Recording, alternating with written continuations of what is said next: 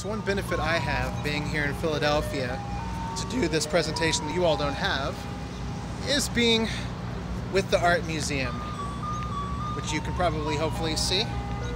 So I want to take you all on the rocky run along with me, okay?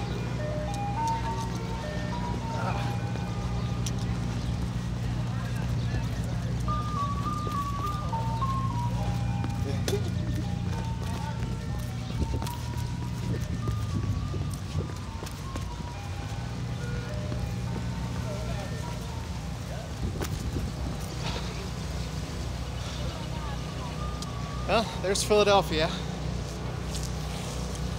There's the museum.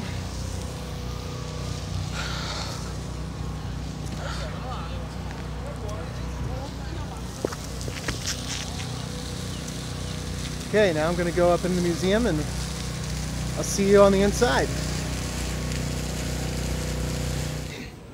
So what I want to try to do is follow the story of Christendom through art, to see maybe if there's some insights that Newbigin can help apply to missionally engage in the world and how that's changed over time and what faith looks like when it's in particular cultures at particular times.